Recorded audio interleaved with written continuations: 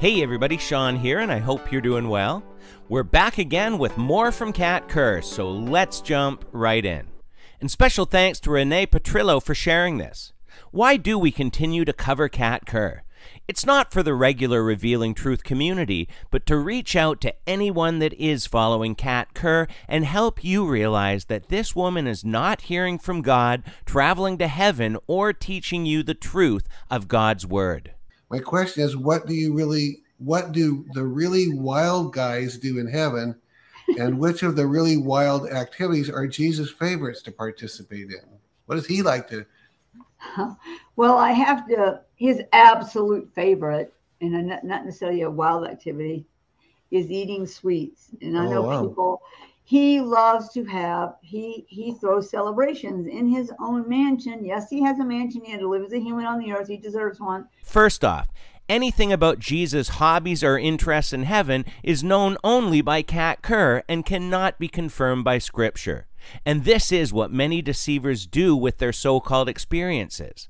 And secondly, is an interesting thing that many unknowingly have believed, including myself. We don't have mansions in heaven. If we read John 14:2 and 3, it says, "In my Father's house are many rooms. If it were not so, would I have told you that I go there to prepare a place for you? And if I go to prepare a place for you, I will come again and will take you to myself, that where I am you may be also." The King James Version translates this as mansions, when most other versions use the word rooms or dwelling places. I did a study on this, and every single article I read agreed the Greek word monē does not mean a literal mansion. It more correctly means a dwelling place or an abode. The word is used only twice in the New Testament, and both times by Jesus. The other verse is John 14:23. Jesus answered and said to him, "If anyone loves me, he will keep my word, and my Father will love him, and we will come to him and make our home with him," or abode with him. Without going into too much detail, Jesus is saying that in God's home, heaven, there will be many people in the family of God, all abiding together. Within God's heavenly house, Christians will live in the presence of the Lord. You can do your own further research on this, but Jesus living in a mansion is nowhere in the Bible, as Kat is saying.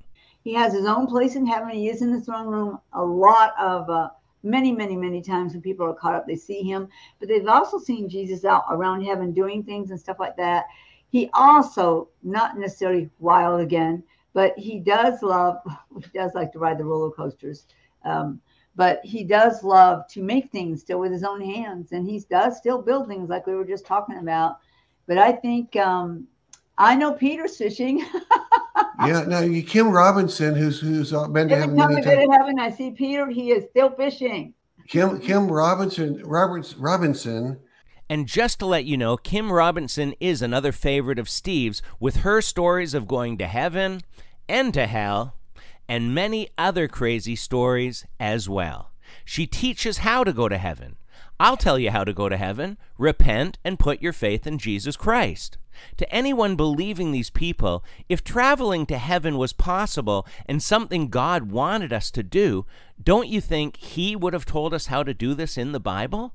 Kim Robinson, who's been to heaven many times, has seen Jesus on a motorcycle racing with her. He wanted her to come along. Does that make sense to you, that Jesus would love that as well?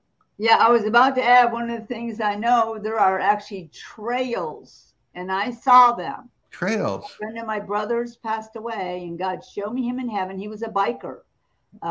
He had a ministry with motorcycles, and I saw him in heaven riding on this awesome motorcycle. Flames were coming out the back of it, like flames of light and fire. But then I didn't actually ride on the trails, but I saw these trails, fire trails they called them, all around the sky of heaven, and other people who were bikers, the ones that some I recognized, some I did not, were following this person all around on these trails in heaven. And so I'm quite sure if it's something like that, I know Jesus loves horses. He loves to go ride his horse as fast as he can ride his horse. His horse's name is Lightning. But he does also like to write on those trails. Please, if you are following any of these people Steve interviews and supports, realize that there's something very wrong with all of them. 2 Timothy 3:13 describes these people as evil and impostors that are themselves deceived and are deceiving others. And think about it. If all this stuff was possible, like learning how to go to heaven, why isn't Steve telling us his stories of going to heaven?